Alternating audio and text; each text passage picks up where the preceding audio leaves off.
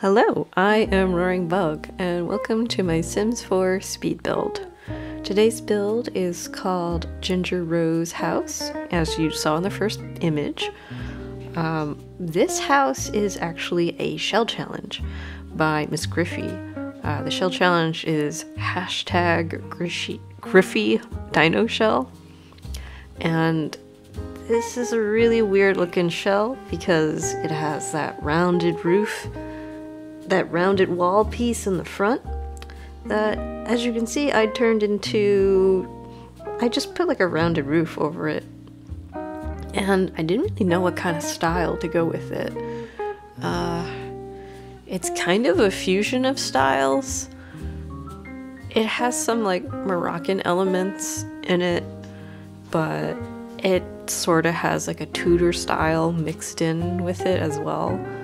So I don't really know what style to call it. Oh, and I did like these like curved, slightly pointed roofs, and I had all these like weird spaces with the shell, and because I couldn't add any external walls, so I put a lot of these wall dividers on the outside of the build, and I did a lot of jumps. I spared you watching me fiddle trying to raise those pieces into the right spot. When I build, I'm not using any like tool mods to build. I'm just using the in-game like cheats, like move objects and raising objects in order to get everything in the right place. So there was a lot of struggle trying to get things to move in the right spot. And I raised the wall height a couple of times, so I had to adjust it in order to accommodate for every time I changed the height of the build.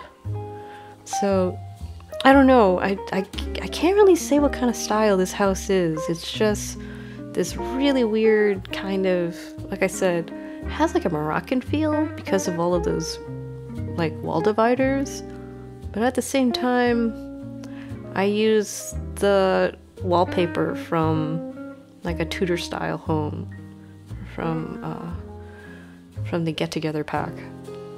I like it. I think it looks interesting.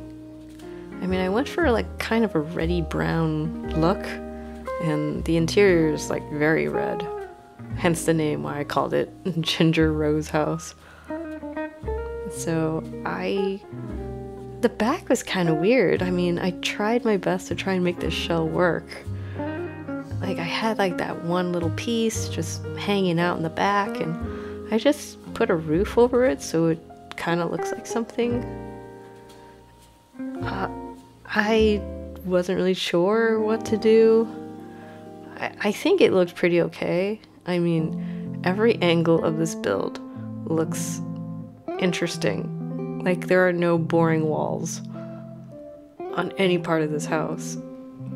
I kind of like the rounded look, and I like this little bump out that she put on the second floor because I thought it looked interesting. But I like Miss Griffey's builds. She specializes in tiny houses, and she roofs really well. Like, most of the time when you build in The Sims, it's a struggle just trying to figure out how to roof your builds, but she makes it look easy. So, you know, I'm always impressed with how she does it. But I hope I did it justice by trying this shell challenge that she put together, because like I said, it's just a really weird shape. Like, architect wise, it looks really weird. It doesn't look like it kind of looks like some people do shell challenges and they're just like a pain to do. Like the official, I did last time I did shell challenge was the last build I did, and it was the plumb bob shape from EA. That was their official shell challenge, and you know, that has like no practicality.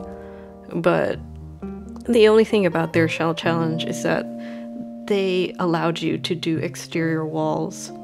So you can kind of make it look like a shape that's more reasonable.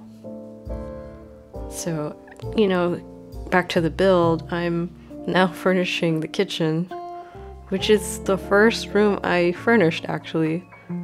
And I don't normally do too much with kitchens because I feel like I couldn't do too much in this space. I just made it look like, after I did that kitchen, I was like, okay, I guess this is the rest of the house is going to be Moroccan style. It's just going to be really red, really loud. I just wanted to do something with a lot of color. And apparently I chose like a red color this time around. I don't really go in with too much pre-planning when I build. I kind of just did this in like, I don't know, it took me almost like 2 hours to do this build. And I thought like, I don't even know where I chose red. I just thought it would look good. Like, I don't know how many people do like planning when they do their builds in The Sims, but I do not do that much planning at all. I usually just kind of have like a basic shape, or I'll look at a Pinterest picture. I don't even look at a floor plan. I just look at like one image of like the front of a house, and I'm like, yeah, sure, I'll try and do it. I don't know if that's typical or not, but that's my method of building in The Sims. But, you know, when I first started, I struggled trying to figure out how to use all the tools in The Sims. I guess I could have been smarter about it. I could have gone through the tutorials, but I just wanted to get my feet wet and just jump right in. So I made a lot of weird looking little boxes when I first started. I know it's very basic, but the hardest thing I learned when I first started using tools to build homes in Sims was just how to lower a roof piece. Like that single like roof piece, I had such a hard time trying to like push it back down because I just didn't know how to mess with any of those little arrows on the roof pieces. So, you know, it's like stages, learning how to do things and picking up stuff from just watching videos. I pick up a lot of stuff just watching other people build on other YouTube channels. And that's how I got started doing my own YouTube channel. Just because I thought, hey, I really enjoy this, and you know, it doesn't take too long to make, you know, a house in The Sims and try to figure out how it goes together. But I mentioned in an earlier video of mine that my theory is that the more patience you have, the more pretty your builds will be. Because normally when you do a build, it's all the little pieces that you're willing to put together that make a build look really good. So right now I just put down a desk for a computer and a living room and a piano, a chess table, and that is the wallpaper I chose. That is from the Paranormal pack, stuff pack, and I don't normally make rooms red, but it's such a really weird shape and I thought it worked. I just felt like it would fit this space. And I didn't want to do like a really boring, like beige looking house. So that's why I picked this color. Actually, the last time I did the plumb bob shaped house challenge for EA, that house was modern and it was orange. So yeah, colors kind of just rotate. The last color I was really into was green. I find that the only color that's really hard to really like do a theme with in The Sims is purple. There are actually very few items in The Sims that are purple. which is a shame because when I do my own personal gameplay, I usually give my sim a color that they're into, and it's really hard, like when you make their favorite color purple, because there is a very limited selection in the game. Blue is like, I think, the most prominent color in the game, actually. So right now I'm just putting curtains in this primary bedroom, and I didn't want to make it red because I didn't want to make it too crazy with just one color.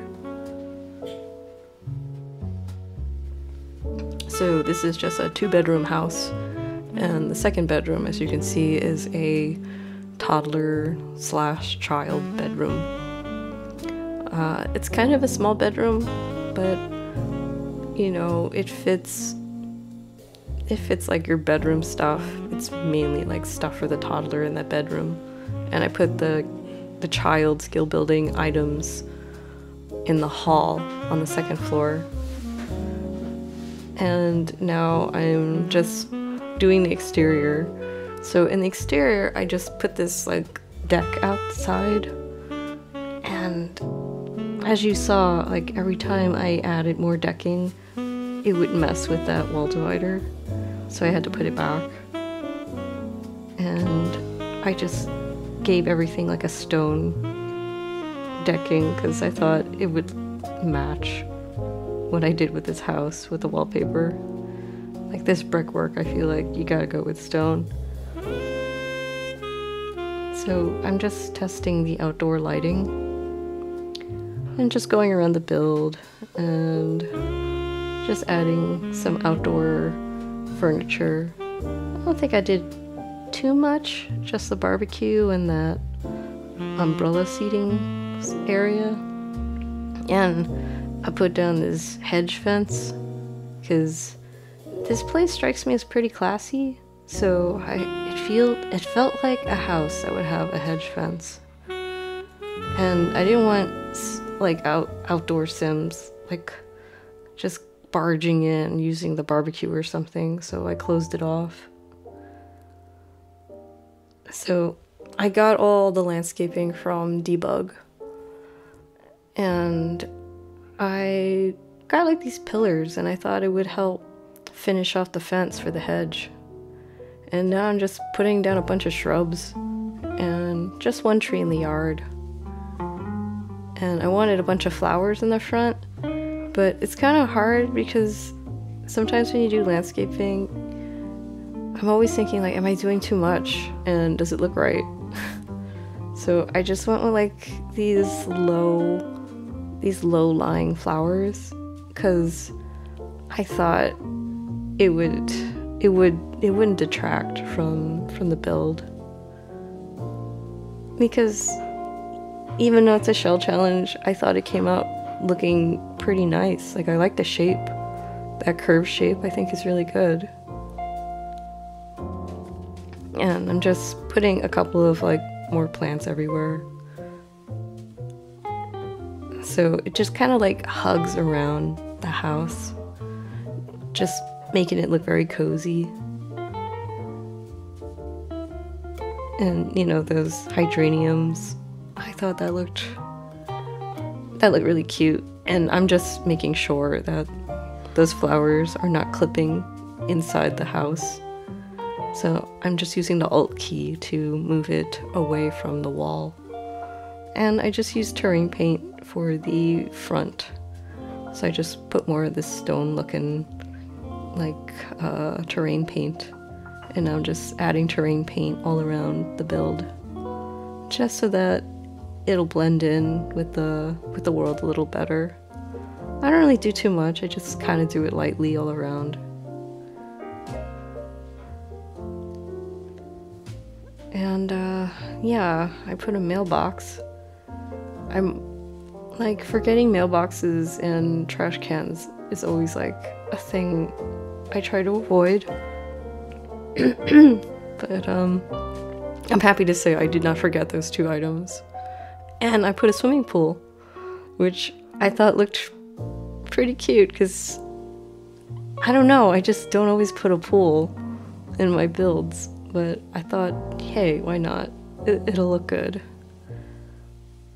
And I used the lights that, you know, just shine up because I thought that would look a little bit more fancier. Oh my god, yes. That little square in the corner, I didn't know how to make it look right, so I just turned it into a tiny planter. And I just put a debug bush there. And yeah, now this is the end of my build.